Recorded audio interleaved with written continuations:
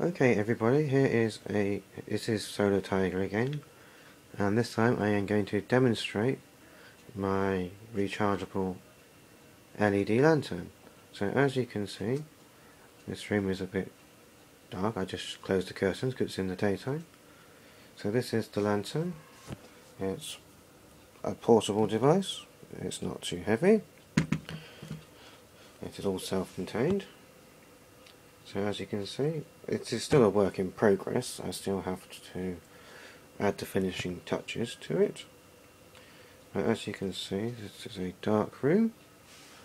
I'm just going to simulate a power outage. Here, I'm just going to turn off my light. So as you can see now, it is fairly dark. And I'm going to turn on my lantern. Here we go. 1, 2, 3, and we have light. You can see that the LED bulb is very bright and it creates a good light. As you can see, this is hard to show in the daytime, but it is very bright, and with a current consumption of just 250 milliamps, the power consumption is low. So what I have is the two 6-volt batteries wired in series.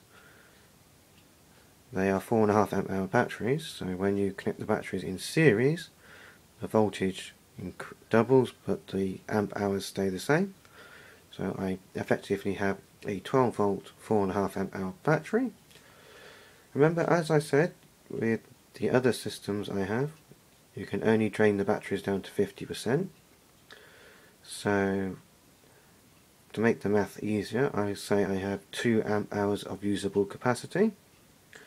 So 2 amp hours divided by 250 milliamps, or a quarter of an amp, equals, I can run the lamp for 4 hours for every amp hour. So since I have 2 amp hours of usable capacity, this light has an 8-hour runtime, and as you can see, it's very bright. It's an LED bulb, the On Solar LED bulb. If I put my hand on it, it is cool to the touch. It will get slightly warm after a while, but as you can see, the light is 360 degrees and there's light on coming out of the top. I took this downstairs one night in the living room, dining room, and it lit up the whole room, so it is very good and it's very easy to carry around. And that is just a quick video showing my lantern in use. Thank you for watching.